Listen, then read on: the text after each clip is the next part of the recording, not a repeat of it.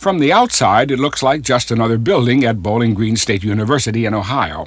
But inside is something unique, the world's largest collection of fruit flies.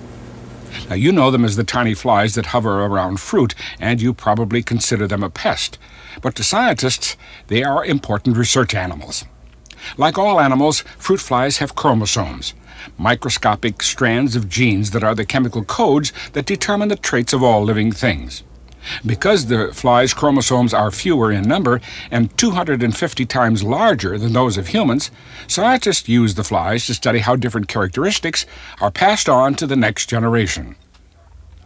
Genes produce the dark-colored eyes of this specimen, and the red eyes of this one. Its genes gave this fly its clear wings, and this one its spotted wings. The flies live for only 2 months, so scientists can work with many generations in a relatively short time. The insects are also excellent animals for testing chemicals to see if they cause cancer or birth defects. Both the fly that's being exposed to the chemical and its offspring will be observed for possible harmful changes.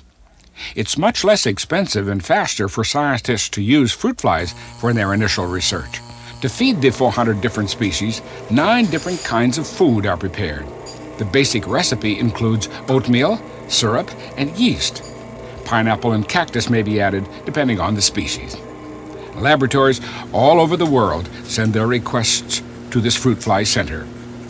Technicians carefully wrap the glass vials for packing in special containers so the flies will survive their trips to distant labs.